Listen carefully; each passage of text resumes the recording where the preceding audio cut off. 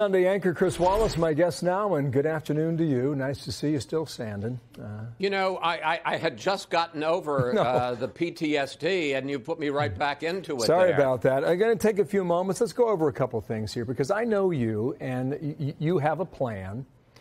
At what point did that plan blow up? Good evening.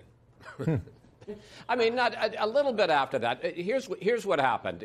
We began the first segment on the Supreme Court. They each got their 2 minutes, and they both obeyed in that particular case.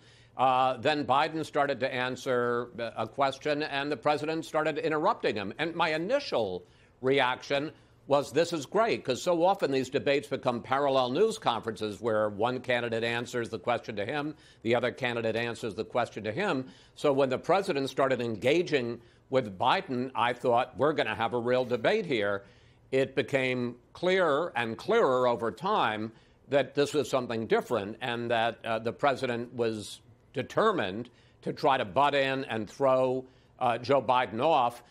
You gave your statistics. I saw another Fox analysis that indicates the president interrupted either Biden's answers or my questions a total of 145 times, which is way more than 1 a minute. And he bears the primary responsibility. We are going to bring a little class to the show, so why don't you sit back and relax and enjoy from France, the Ballet d'Agogne.